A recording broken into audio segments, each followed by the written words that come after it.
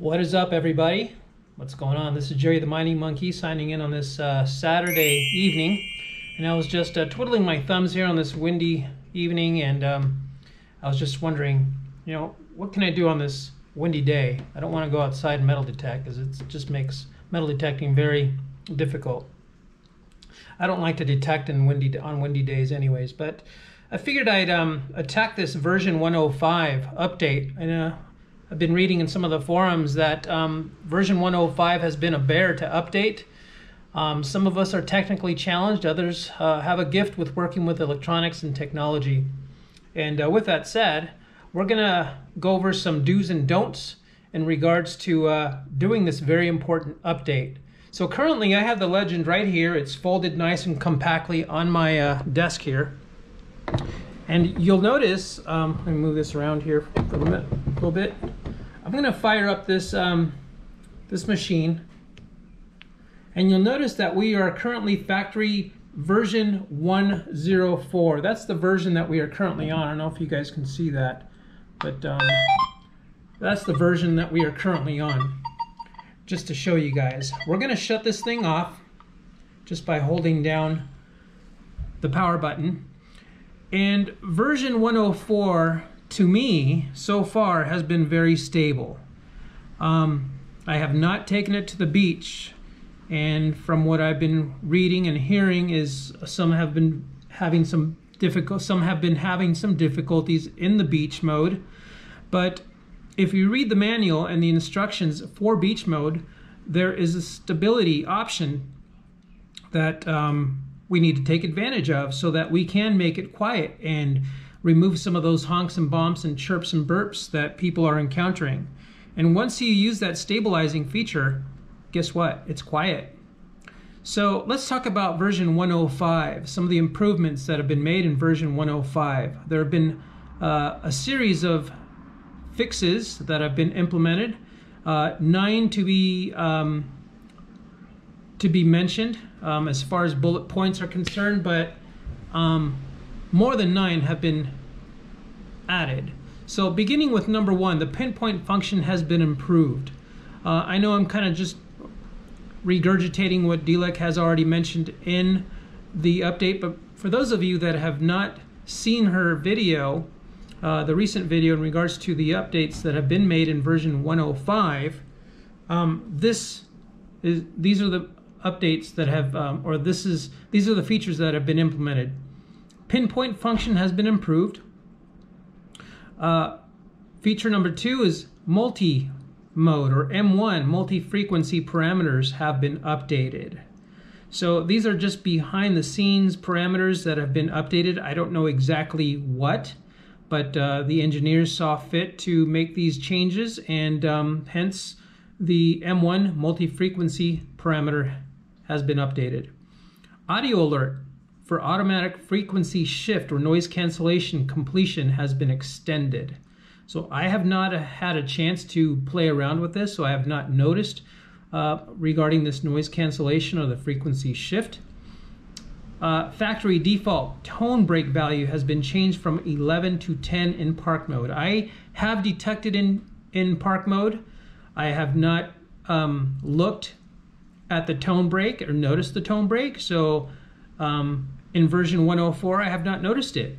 So these are just some things that I probably won't even be able to tell once I make this update to 105, because I have not made the jump yet to version 105, which we will do in just a minute.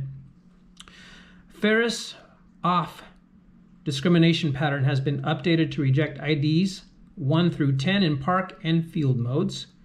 Number 6, threshold audio level has been increased in gold mode. Number 7, audio response during ground balancing in gold mode has been updated.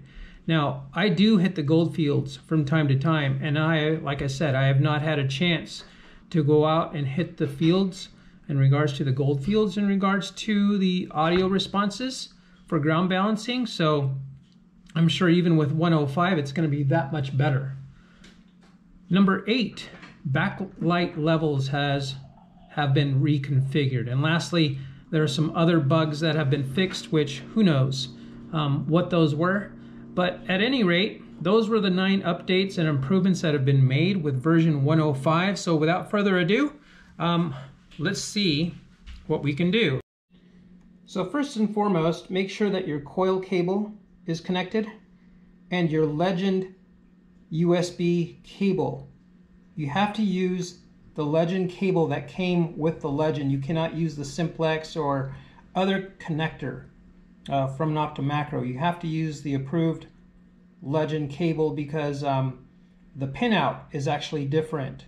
So the other end is a USB cable. It's simply one of these flat USB type like this, and you're just going to plug it into your computer, and you'll notice that this cable, the adapter, is much thicker than the Simplex cable.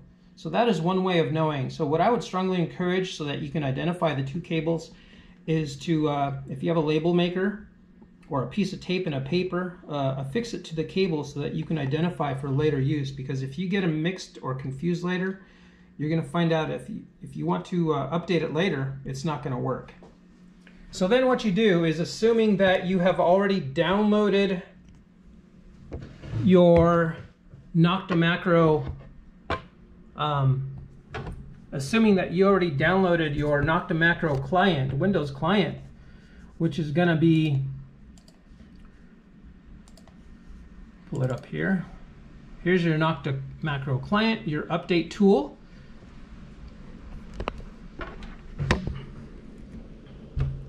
Once you open that up,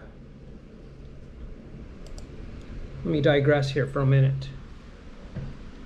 Once you plug in your USB cable, your adapter that came with the Legend, the instructions say that you must hear the alert sound on the computer indicating that the device is connected by the computer.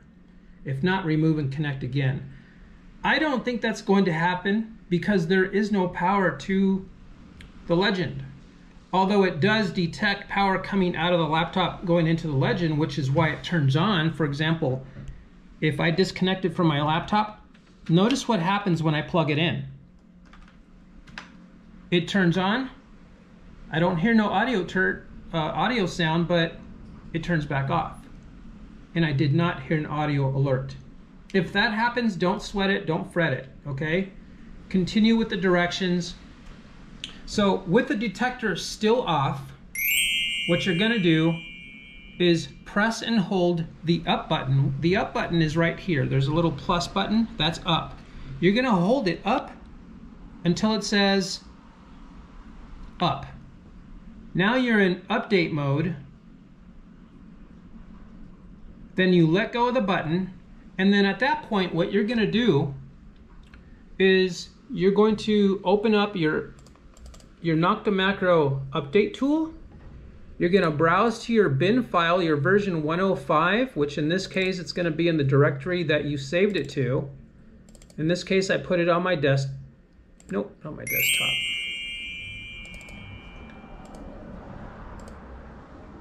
Where I put it is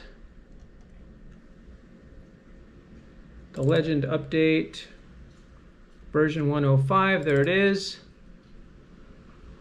There it is right there. Now you'll notice at the bottom that there is no red anymore. That went away. You click update. Now, once the update transpires and becomes active, you'll notice that it starts to go. You'll start to see numbers here. You'll see numbers counting from 1 to 100. Once that update is done, the letters LD will come up on the screen, and if your coil is connected, the device will turn on.